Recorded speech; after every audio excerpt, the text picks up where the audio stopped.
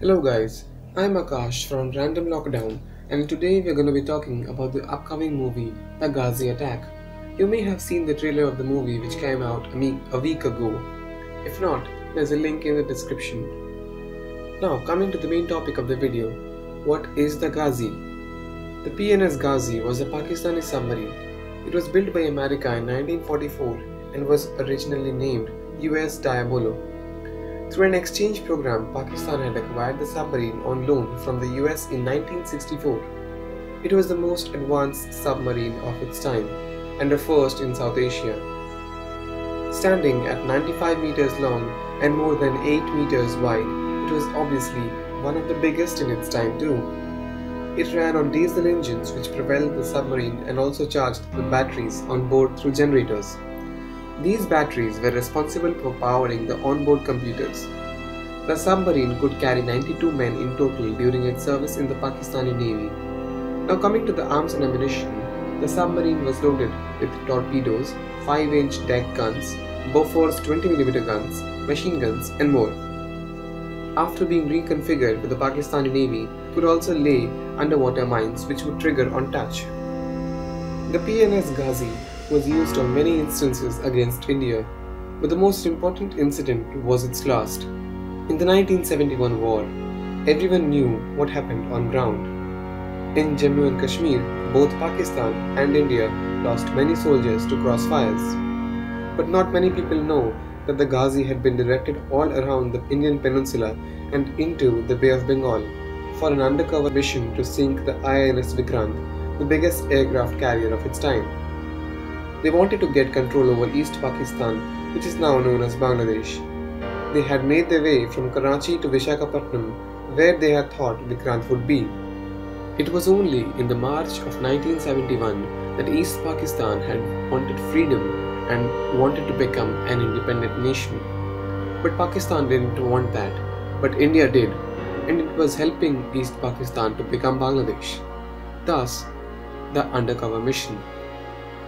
Pakistan didn't let go of East Pakistan, that is Bangladesh, until the 16th of December 1971. This was after the Ghazi incident. Now, the submarine was on its way to the eastern coast of India, but much before that, the Indian intelligence had got the news of a submarine being sent in an offensive mission to sink Vikrant. This information was passed on to the captain of the INS Vikrant. At that time, there was a problem with Vikrant. One of the boilers powering the ship had a crack in it, and the ship was not ready for war. It needed time to repair. Now the captain of the Vikrant was a very wise person, as he took Vikrant and hid it somewhere in the Andaman Islands. He then told the captain of INS Rajput to go out into the sea near the Visakhapatnam shore and create heavy wireless traffic, tricking the enemy sub to think it was the Vikrant. The last thing he did was to pre-order large amounts of ration at Visakhapatnam, making it clear to the public that the Vikrant was coming. Now he just wanted to fool the people. So he waited, because he knew that the Pakistani spies will pick up the bait. And they did. But by the time submarine could reach Visakhapatnam, Vikrant was 1,000 miles away. On not being able to find the Vikrant, the captain of the Ghazi got delusional and started planting mines all around the harbour. Now what happened afterwards has two sides. An Indian side proudly declaring that they had sunk the submarine after finding it, and a Pakistani side saying that a submarine actually touched one of the mines itself, detonating them and thus sinking the submarine. On further investigation, which ended just a few years ago, the experts found that the submarine had suffered a blast in the front of the submarine, but it was not an outside damage. Both the Indian and the Pakistani sides were wrong. The divers who went to search for the damage found that the submarine had suffered a blast from the inside out and had most probably been caused by the excess buildup of hydrogen gas inside the submarine. The gas was produced by the batteries, by the engines charging the batteries actually. The engines which charged the batteries produced electricity but also produced hydrogen gas as a byproduct, which they released into the air of the submarine. So hydrogen is highly flammable. The blast had occurred in the front part of the submarine.